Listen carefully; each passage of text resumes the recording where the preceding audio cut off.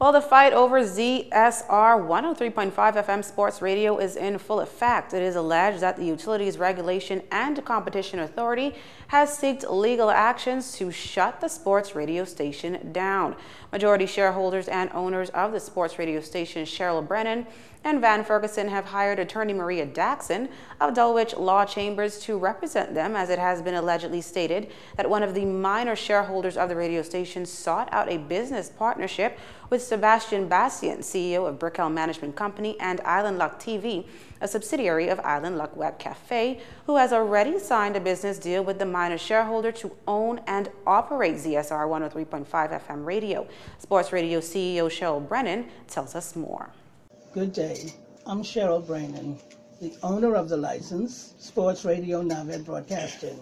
I am holding this document is showing that all the license spectrum holders, their names are on this. I am Nov1st. This is Nov1st right here. Nov1st Broadcasting Company and Entertainment Limited. This is here from IRCA's website. The station is legally operated under Nov1st Broadcasting and Entertainment Company Limited, and since the broadcasting company has been in business, Nov1st Broadcasting has been paying for the license to operate legally every year. Attorney Maria Daxon. They was going to take this license and do what they have to do. Shut them down just like that. Bohemians, we can't continue to let corruption multiply in this country.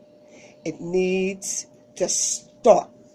And the social media rumor mill has struck yet again, this time a note circulating social media claiming that the Prime Minister and his team had reached an agreement to decriminalize a certain quantity of marijuana. Well, our news team spoke with Health Minister Dr. Dwayne Sands this afternoon, who immediately shut down those rumors, making it quite clear that the message was false, and quite frankly, it didn't even make sense, he said. Mr. Sands noted the many inconsistencies in the note, the first being that the decision was made on Tuesday night in the House of Assembly. Dr. Sands said that in itself made no sense, seeing that the House doesn't meet on Tuesdays. Furthermore, he said House meetings are public, and a decision like that would have to go through an official bill passing process. Additionally, the note said a 15-0 voting process took place, to which Dr. Sands noted also didn't make sense given the number of MPs that sit in the House of Assembly. Stay with us. We have a look at sports and weather when we return.